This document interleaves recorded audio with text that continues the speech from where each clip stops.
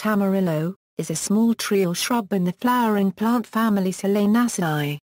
It is best known as the species that bears the tamarillo, an egg-shaped edible fruit. It is also known as the tree tomato, tamamoro, and Tamarillo in South America. Description Plant origin and regions of cultivation. The tamarillo is native to the Andes of Ecuador, Colombia, Peru, Chile, and Bolivia.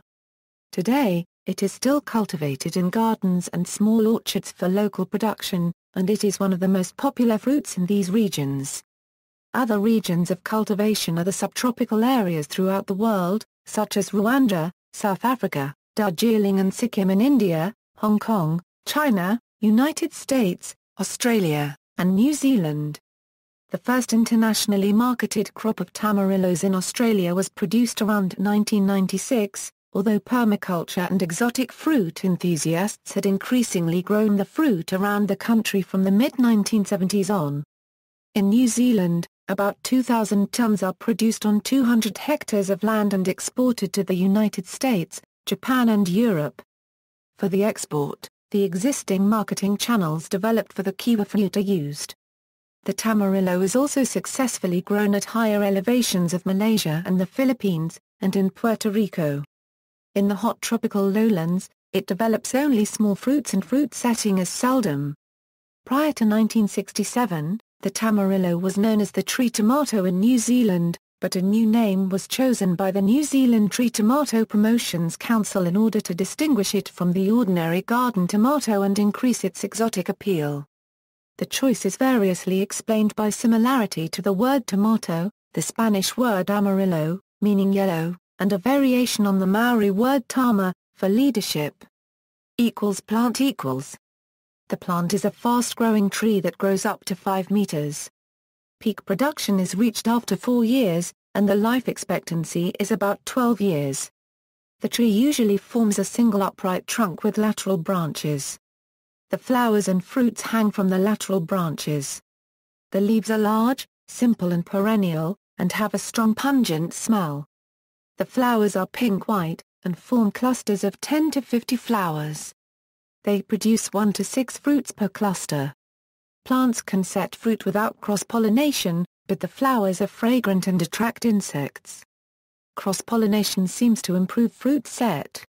The roots are shallow and not very pronounced, therefore the plant is not tolerant to drought stress, and can be damaged by strong winds. Tamarillos will hybridize with many other Solanaceae, though the hybrid fruits will be sterile, and unpalatable in some instances. Fruit. The fruits are egg-shaped and about 4 to 10 centimeters long. Their color varies from yellow and orange to red and almost purple. Sometimes they have dark, longitudinal stripes.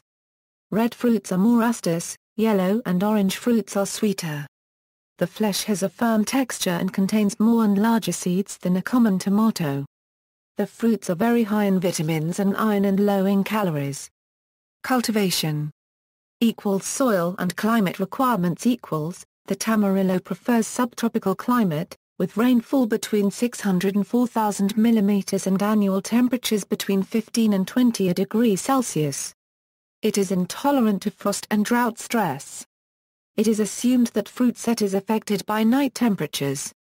Areas where citrus are cultivated provide good conditions for tamarillos as well, such as in the Mediterranean climate. Tamarillo plants grow best in light, deep, fertile soils, although they are not very demanding. However, soils must be permeable since the plants are not tolerant to waterlogging. They grow naturally on soils with a pH of 5 to 8.5. Growth. Propagation is possible by both using seeds or cuttings. Seedlings first develop a straight, about 1.5 to 1.8 meters tall trunk, before they branch out. Propagation by seeds is easy and ideal in protected environments. However, in orchards with different cultivars, cross-pollination will occur and characteristics of the cultivars get mixed up. Seedlings should be kept in the nursery until they reach a height of 1 to 1.5 meters, as they are very frost-sensitive. Plants grown from cuttings branch out earlier and result in more shrub-like plants that are more suitable for exposed sites. Cuttings should be made from basal and aerial shoots, and should be free of pathogenic viruses.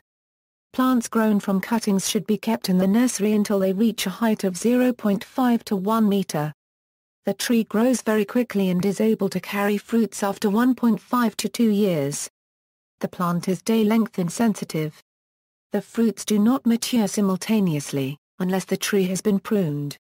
A single tree can produce more than 20 kilograms fruits per year. An orchard yields in 15 to 17 tons per hectare. One single mature tree in good soil will bear more fruit than a normal family can eat in about 3 months.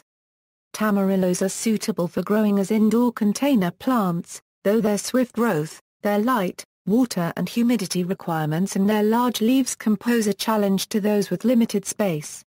Plant management. The Tamarillo trees are adaptable and very easy to grow. However, some plant management strategies can help to stabilize and improve plant performance. Planting distances depend on the growing system. In New Zealand, with mechanized production, single-row planting distances of 1 to 1.5 meters between plants and 4.5 to 5 meters between rows are recommended. In traditional growing regions such as the Andean region, plantations are much more dense, with 1.2 to 1.5 meters between plants. Dense planting can be a strategy to protect plants against wind. On poorly drained soils, plants should be planted on ridges. Pruning can help to control fruit size, plant size, harvest date and to simplify the harvest of fruits. Cutting the tip of young plants leads to the desired branch height. Once the tree shape has been formed, pruning is reduced to the removal of old or dead wood and previously fruited branches, since branches that have already carried fruits will produce smaller fruits with lower quality the next time. Light pruning leads to medium-sized, heavy pruning to large-sized fruits.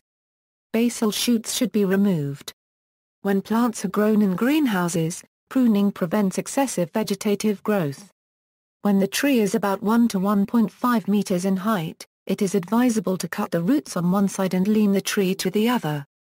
This allows rooting branches to grow all along the trunk rather than just at the top.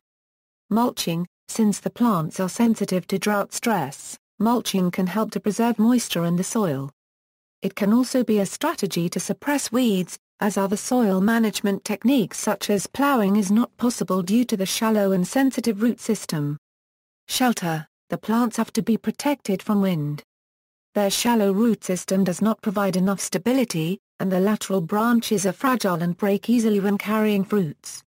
Irrigation and fertilization. To maximize and stabilize production, water and nutrient inputs should be provided when needed.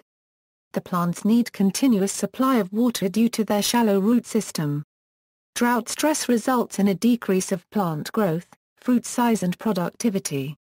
Recommended fertilizer rates per hectare are 170 kilograms of nitrogen, 45 kilograms of phosphorus and 130 to 190 kilograms of potassium for intensive New Zealand production systems.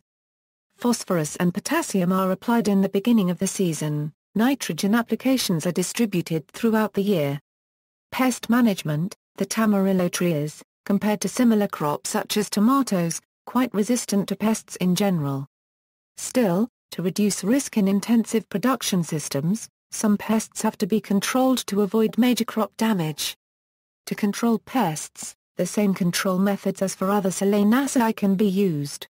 Harvest. Ripening of fruits is not simultaneous. Several harvests are necessary. In climates with little annual variation, Tamarillo trees can flower and set fruit throughout the year. In climates with pronounced seasons, fruits ripen in autumn. Premature harvest and ethylene-induced ripening in controlled atmosphere chambers is possible with minimal loss of fruit quality. The fragile lateral branches can break easily when loaded with fruits, so premature harvest helps to reduce this risk and allows storage of fruits up to 20 days at room temperature. A cold water dipping process, developed by the New Zealand Department of Scientific and Industrial Research, also allows further storage of 6 to 10 weeks. Usage. Culinary use. The fruit is eaten by scooping the flesh from a halved fruit. When lightly sugared and cooled, The flesh is used for a breakfast dish. Some people in New Zealand cut the fruit in half, scoop out the pulpy flesh and spread it on toast at breakfast. Yellow-fruited cultivars have a sweeter flavor, occasionally compared to mango or apricot. The red-fruited variety, which is much more widely cultivated, is more tart, and the savory aftertaste is far more pronounced. In the Northern Hemisphere, tamarillos are most frequently available from July until November, and fruits early in the season tend to be sweeter and less astringent. They can be made into compotes, or added to stews, hollandaise, chutneys and curries. Desserts using this fruit include bavarois and, combined with apples, a strudel. Tamarillos can be added as a secondary fermentation flavoring to kombucha tea for a tart and tangy taste. The fruit should be mashed and added at a ratio of 3 tamarillos to 1 liter of kombucha, however great care should be taken to not allow too much carbon dioxide gas to build up in sealed bottles during secondary fermentation. The sugar content of fresh tamarillos added to kombucha can generate a rapid carbon dioxide production in secondary fermentation within just 48 to 72 hours. In Colombia, Ecuador, Panama and parts of Indonesia, fresh tamarillos are frequently blended together with water and sugar to make a juice. It is also available as a commercially pasteurized pura copyright-E. In Nepal it is grown in the Hill Parts Mountains. It is yellow in color and used as pickle or chutney and used as tomato for curry. It is known in Nepal as rambida, rukbida, or tree tomato. It also called tamatar in Kathmandu and suburb.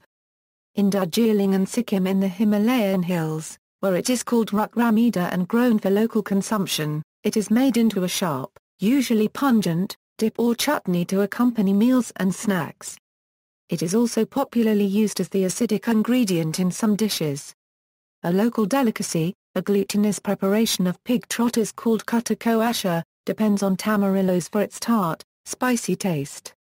In Ecuador, the tamarillo, known as tomate de árbol, is blended with chili peppers to make a hot sauce commonly consumed with local dishes of the Andean region. The sauce is simply referred to as ají, and is present at every meal in Ecuador, whether it be in the capital of Quito or along the banks of the Napo River. The flesh of the tamarillo is tangy and variably sweet, with a bold and complex flavor, and may be compared to kiwifruit, tomato, guava, or passion fruit. The skin and the flesh near it have a bitter taste and are not usually eaten raw. The tamarillo has been described as having a taste similar to that of a passion fruit and a piquant tomato combined. The red and purple types of fruits are preferred in import countries of Europe, even though they taste more acidic, their color is favored by consumers. Industrial use the fruits are high in pectin and therefore have good properties for preserves. However, they oxidize and lose color when not treated. Yellow fruit types are better applicable for industrial use. Prospects, research and breeding should improve plantation management, fruit quality and post-harvest treatment. A better understanding of plant physiology, nutritional requirements of plants and fruit set mechanisms will help to improve growing systems. Breeding goals are to break seed dormancy, to improve sweetness of fruits and to increase yield. For industrial uses, little stones of sodium and calcium that occasionally appear in the fruit skin form a problem. Those stones have to be eliminated by breeding. References. External links, audio interview on NPR, Getting the Taste of the Tamarillo, Tamarillo Growers Association marketing page, Tamarillo Fruit Facts, California Rare Fruit Growers, Wild Conservation Monitoring Center 1998. Solanaceae. 2006 IUCN Red List of Threatened Species. Downloaded on August 23, 2007.